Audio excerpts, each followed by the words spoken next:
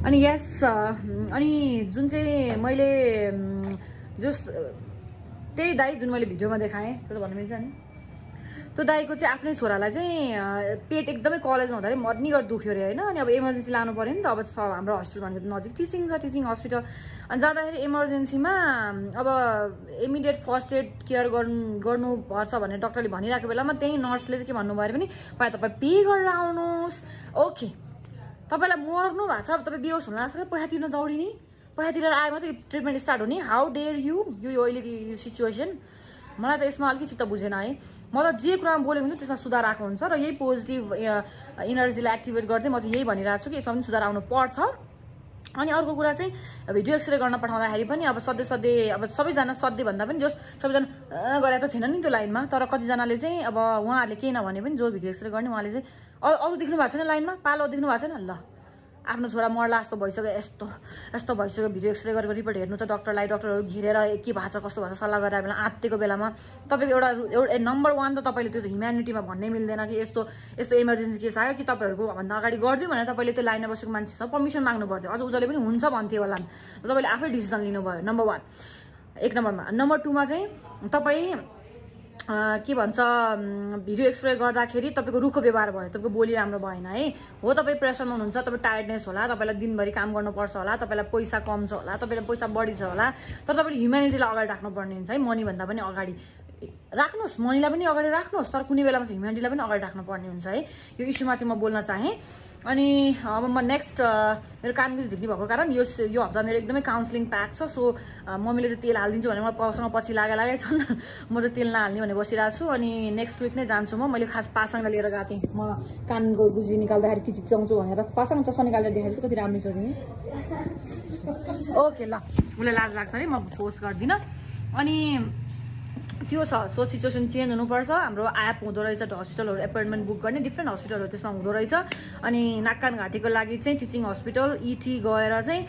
भोलिको सेड्युलको 40 tokens left रहेछ मैले त्यहाँ थिच्न कोसिस गरेँ आइटीको कुरा रहेछ फेरि मैले हस्पिटललाई फोन गरेर भन्दाखेरि त्योभन्दा अगाडि फोन गरेको थिएँ अनि मैले भनेँ कि हेर्नु न मलाई आउँदै आएन भने तपाईँ यहाँ आउनु न हस्पिटलमा अरे अनि मैले त एप छ म हस्पिटलमा किन आउने एपोइन्टमेन्ट पहिला बुक गर्छु नि आउँछु भने मैले अनि म अघि भर्खर हस्पिटल गएको मैले टोकन पाइनँ त्यही भएर एप लिएर आएको फोटो खिचेर भने मैले अनि कहाँ तपाईँलाई सिकाउनु त अगाडि मोबाइल भएको सिकाउनु त अरे है अनि ल ठिक छ ओके म बुझ्छु आफै सिक्छु भनेर मैले फोन काटेर सिक्न खोजेँ त्यहाँ क्लिक गर्ने बित्तिकै गएन आइटीमा फोन गरिदियो आइटीमा फोनै उठाएन बिहान पनि मैले के अरे टिचिङ हस्पिटल भनेर फोन गर्दा नम्बर चेन्ज भइसकेको रहेछ अनि नम्बर चेन्ज भएको पनि गुगलमा अपडेट रहन्छ टिचिङ हस्पिटल जस्तो ठाउँ है नेपालको वान अफ द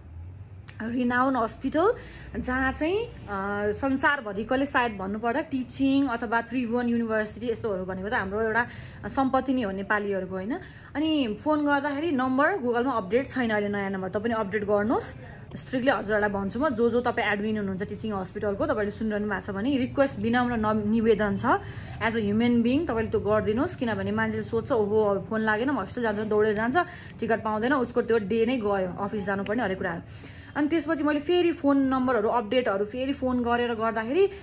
मलाई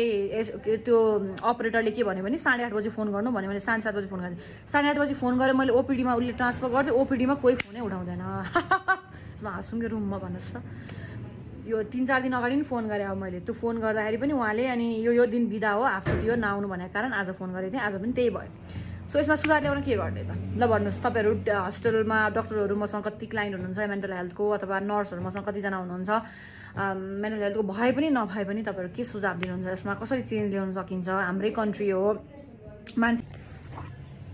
सो यही भिडियोलाई कन्क्लुड गर्दै लेट्स कति कुराहरू बोलेर चेन्ज हुन्छ होला पर्फेक्ट हस्पिटल नहोला तर इमर्जेन्सी जस्तो कुराहरूमा चाहिँ हामीले सुविधा पाउनुपर्छ र यो हरेक नागरिकको एउटा अधिकार हो अनि त्यो कारणले गर्दा as a human being as a citizen of Nepal म तपाईँहरूलाई जो